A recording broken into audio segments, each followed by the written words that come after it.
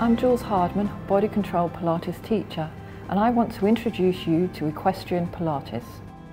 I've teamed up with Carol Miller, a centred riding instructor. Carol and I begin by observing both horse and rider.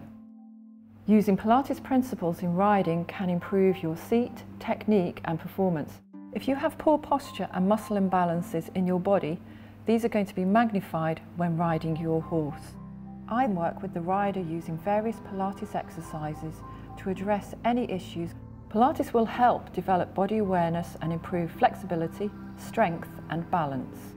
The exercises teach riders to maintain their alignment during movement through space, which requires elasticity, strength and balance.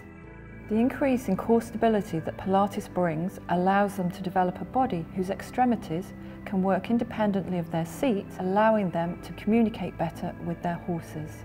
The rider then remounts for a lesson to put into practice what they learnt during the Pilates session.